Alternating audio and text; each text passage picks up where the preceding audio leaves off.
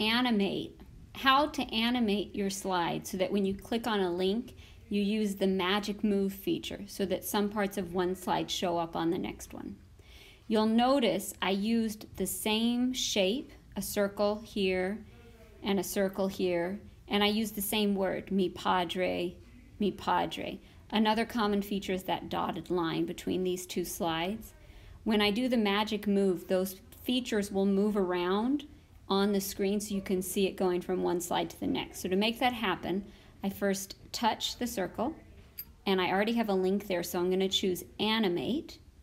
It gives me 3 options. Those aren't the 3 options I want. So if I just touch a white space on my screen, it gives me the option to add transition. I touch add transition, and then it gives me the option of magic move.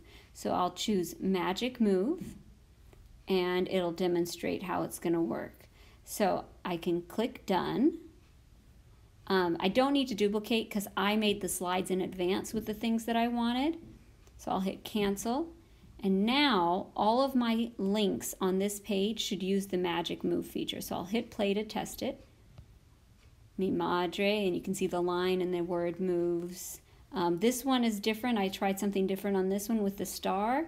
I actually made the yo larger. So even though the font size was larger, it just adjusts to that. Same thing here